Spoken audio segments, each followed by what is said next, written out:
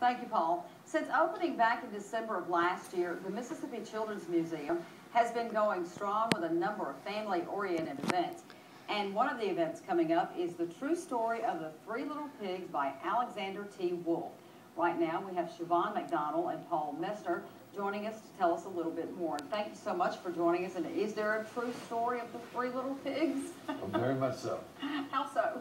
Well, this is from the Wolf's point of view, Alexander T. Wolfe. And it's from a popular book by John Sheska. Very popular, because it finally gets the truth out about my story. I was framed, Stephanie. It was terrible. You were framed. Oh, I can't wait to see this one. Absolutely, I was framed. Well, Chavanne, you're in charge of these programs, right? Yes, I'm the programs director. Where do you find this? Well, we were presented this opportunity from the Mississippi Puppetry Guild. They came to us and they had brought Mr. Messner into town, and so we were really trying to get him to come and bring storytelling to life for our visitors. And that's basically what it does. Is that what you're doing? Okay. My puppet theater works a lot with contemporary children's literature, and this is a very popular children's book. A lot of schools read it in the curriculum, and but it's also a fun point. It's a great fun story because it tells a popular, famous story from a different point of view. So the Big Bad Wolf is not the Big Bad Wolf in this, right? No, he's saying... He's a victim. I had a cold. That's right, I'm a victim. I had a cold, and I was sneezing, and I was making a cake for my granny. It was her birthday. Yeah. Well, then what do you know? Right, I sneezed, and the little house fell down. Can't help it, it's cheap construction. Love it.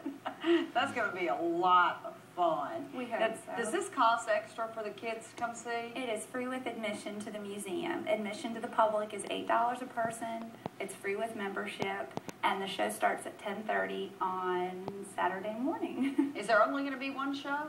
There is. Can you accommodate everybody that's going to probably show up? We're hoping that we can accommodate about 300 people. It's first come, first serve admission to the museum. The museum opens at 9, and so, you know, we're hoping everybody will just come right in and have a seat and get ready to enjoy some wonderful storytelling. I cannot imagine this would be just a huge hit. You're not the only voice behind these puppets, are you? I am in this show, yes. You are? Sometimes I travel with other assistants.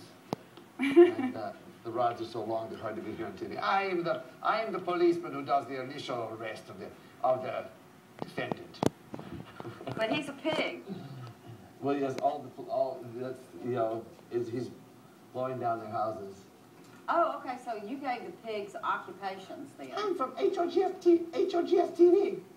Channel 8. Twice as good as Channel 4, 4 times as good as Channel 2. You're on air right now. That's what we call a one-man band. So the news stations come and report right away that the wolf has sneezed down the house, and the police come, and it's a very funny, silly story from different point of Do the view. reporters get it right? I just kind of want to know.